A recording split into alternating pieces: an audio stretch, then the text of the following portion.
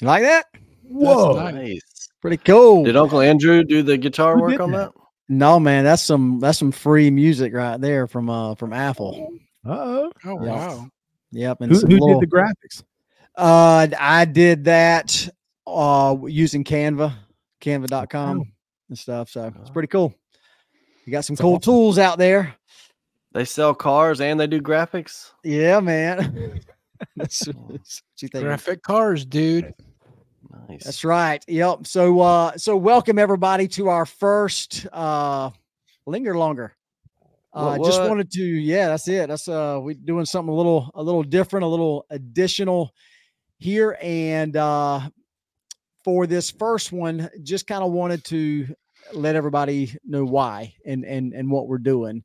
Some behind the scenes, we ended up getting together in the studio last week and had some discussions over, where this podcast is heading. What are we wanting to do with it? Are we wanting to grow it? Are we wanting to do more things?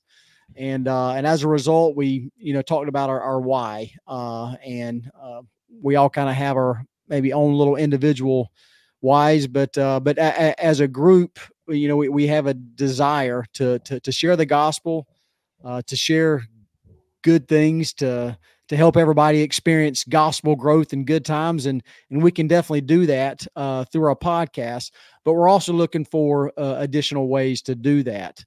And so we've decided to try and add a little extra discussion forum here where we may be more willing to discuss topics in a wide variety.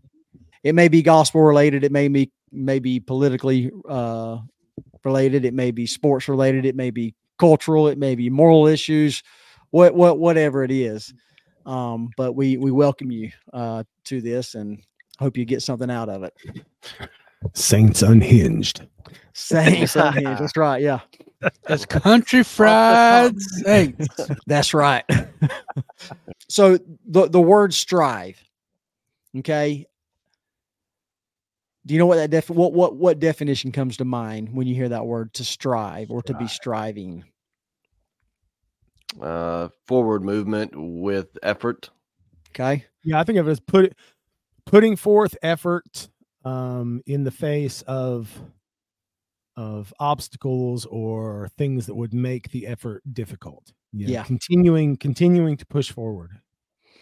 I also think of it when, they changed a lot of the temple recommend questions and put in the word strive. Do you strive to be honest? I think strive indicates that and allows for failing, right? Yeah, I want to be honest all the time, but dadgummit, sometimes I'm just not, right? Or I want to do good all the time, but sometimes I just mess up. So I think striving allows us to be okay when we mess up, as long as we get back up and we're trying to do better, right? But it allows the mess up, not the, that to me, that's what it helps to do. Absolutely. So I think all three of you are dead on and looking up the definition. Two definitions were given: to make great efforts to achieve or obtain something, and then to struggle or fight vigorously. Yep. Right. Sometimes our children will talk about, well, you ask them to do something. Well, I'll try to. Well, you're either going to do it or you're not going to do it. Right. So we I've got to sign up in my office. I've got to sign up in my office at work. This Yoda, it says, do or do not. There is no absolutely. And absolutely. It's silly, but I actually look at it and it helps me because I have to remind myself of that sometimes. Like, what am I going to do?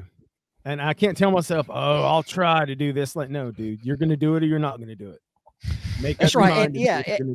And to Michael's point, the striving allows for the failure. Yes. Right. Because we can ultimately strive to do something and fail. Mm-hmm. But we're fighting vigorously. We're going through the struggle and we are striving to obtain whatever it is what we're striving for. In this aspect, we're, striving to become all that our Heavenly Father wants us to become in this life and in the next. And so establishing, like trying to build a strivers community, right? Or a striving community of saints, of Latter-day Saints, and those that want to join in putting more good out in the world. If you want, I'll share a story with you real quick. Okay. About your striving. I was just All right. remembering it. I shared it with the young men not too long ago. Y'all familiar with a guy named Jack Dempsey? Oh, yeah. Boxer. Mhm. So Jack Dempsey was originally, I believe, born in West Virginia. You can fact check me on this, but I think it was West Virginia was where he's born, but then soon thereafter moved out to Manassas, Colorado, with his family. His dad was kind of a farmer, coal miner, just did kind of what he needed to do to get by kind of deal. His parents joined the church. He did too. Actually, he was a member of the LDS church. He said he wasn't a very good member though, but he also said he prayed before every single meal that he could think of his whole life. So for what it's worth, he had a poor upbringing, rough life, what have you. He ended up being and learned how to box from his brother. He learned, I heard a story that he practiced boxing in an old chicken coop because it would be so cold and snow everywhere that they would go out to the chicken coop and practice boxing.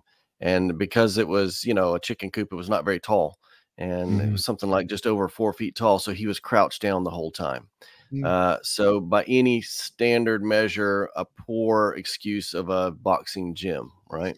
He put pine, what do they call it? Pine tar or whatever, like chew on that. And he'd clench down on it and have his brother punch him in the face, just to toughen his jaw up, right?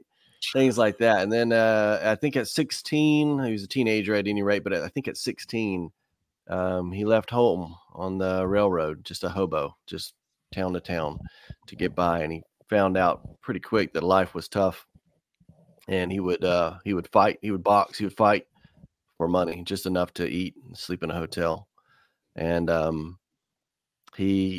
was a quote, I have to try to pull it up, but he talks a little bit about that. But anyway, let me fast forward in the story here. In 1919, he'd worked his way up and had earned a title fight against a guy named Jess Willard, who was 6 inches taller, 10 inches more reach, and 60 pounds heavier. He was the world heavyweight champion at the time. Jess Willard had killed a man in the boxing ring a few years prior. And by everyone's standard, Jack Dempsey stood no chance. In 1919, 4th of July, I remember that, 4th of July, I think it was Toledo, Ohio. They go to box. And Dempsey boxed different. He had this crouching style, maybe from the chicken coop. He had a tough jaw, and he did this thing they called the Dempsey roll. And he would duck Willard's monstrous punches and step in toward the giant and just punch him. And he would punch with everything. He would lean onto that front foot, basically falling forward. And the only thing to stop him from falling over was his fist on Jess Willard's jaw, and knocked the giant down 7 times in the first round. Broke Willard's jaw, messed him up, and Willard couldn't get up after the 3rd round. Jack Dempsey became the world heavyweight boxing champion and ignited the boxing sport in the United States and the world after that. Just incredible. But one of the things he said, I'll try to look up that other quote for you in a second. But one of the short things he said was, this is going back to your striving thing. In boxing, you don't lose when you hit the mat. You lose when you don't get back up. You can take some hits. You can get knocked down, but you don't lose until you don't get back up. So hit the mat. You're going to fail. You're going to make mistakes. Get back up. I like that. That's probably a good place to send us out right there, so Michael can get on the road and get in bed. Well, here, I got the quote. I pulled it up real quick. Ready? All right. Yep. When I was a young fellow, I was knocked down plenty. I wanted to stay down, but I couldn't. I had to collect the $2 for winning or go hungry. One fight I was knocked down 7 times, but I got up and I won that fight. I had to get up. I was one of those hungry fighters. You could have hit me on the chin with a sledgehammer for $5. When you haven't eaten for 2 days, you'll understand. Stay hungry. Stay hungry. Stay in the fight. Get I like up. that. That's good. That's good stuff right there. For sure.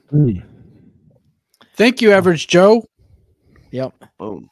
And nothing average about that at all. No. Always providing them good stories for sure.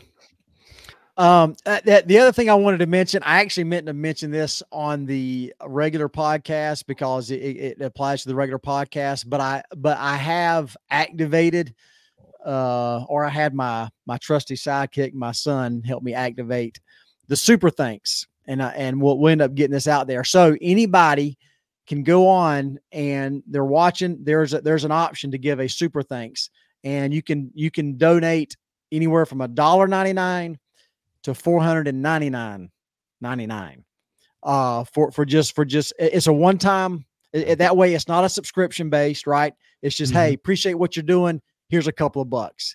Keep after it, right? Right. So it doesn't have to be a subscription. It's just a once only or once every only now or and then whenever or you feel like it. Exactly. And we call that a love offering in the South. Love offering. That's right.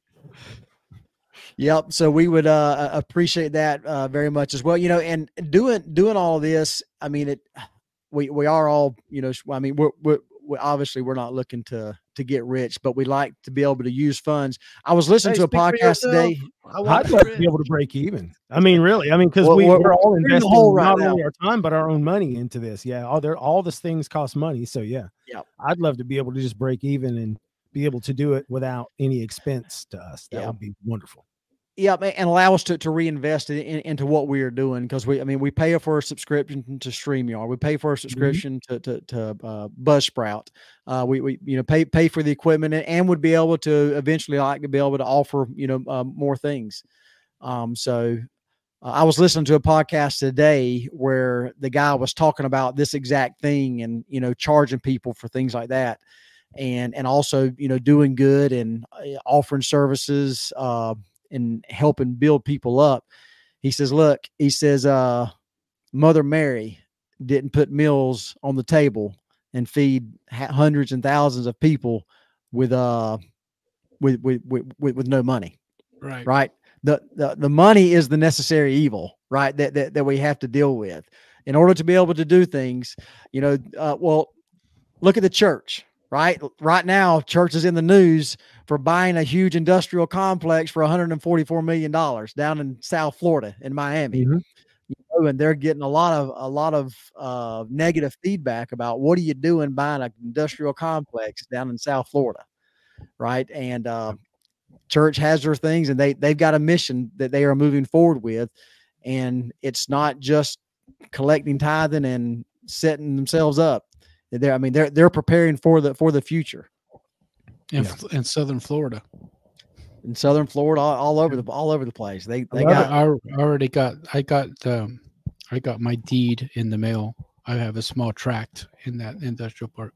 Do you? Nice. Did you guys get yours yet? We missed that, man. None of you got yours yet? Something about watching a video or something first. I couldn't remember. All right. Yeah. That was the key. That was the key. Yeah. No, but did you know that the interesting little trivia bit there, that the Church of Jesus Christ of Latter-day Saints is right now the single largest landowner in the state of Florida? Yeah, knew that. Even before the industrial park, they were still the single largest. Yes, it was. Yeah, definitely. Yeah, when we lived down there, we used to the kids used to do every 4th year or whatever for a youth conference. They would do the Pioneer Trek, and they would go down to some of the church's land down there and just hike across it for days. So that's cool. That's awesome. Yeah. All righty. Well, we will bring our first Linger Longer to a close, and I guess we'll end this one the same way. Y'all keep on striving. I don't know. Got to come up with another tagline for the Linger Longer, right? I don't think so. I think that's good. You think that's good? Yeah. Pass the chicken. That's right. Where's the funeral potatoes?